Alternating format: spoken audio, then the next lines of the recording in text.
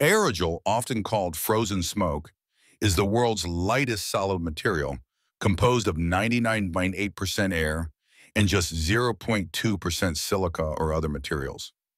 Despite its cloud-like appearance, aerogel can support thousands of times its own weight and provides extraordinary thermal insulation, able to protect a flower from a blowtorch. Created through a process called supercritical drying, aerogel's unique structure contains nanopores that trap air molecules, preventing heat transfer and making it an exceptional insulator. NASA has utilized aerogel in space missions since the 1990s, including as insulation for Mars rovers and to capture cosmic dust particles at speeds exceeding 15,000 mph per hour. In construction, aerogel-based insulation panels are revolutionizing energy efficiency, providing R values 3 times higher than traditional materials while using significantly less space. The medical field is exploring aerogel for drug delivery systems and tissue engineering, where its porous structure provides an ideal scaffold for growing cells.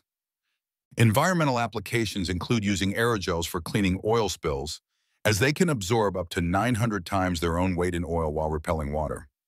Some of the newest aerogels are not just silica-based, but incorporate carbon, graphene, or metal organic frameworks, creating materials with even more impressive properties. Graphene aerogels have set new records as the lightest materials ever created, with densities as low as 0.16 milligrams per cubic centimeter, lighter than helium but in solid form.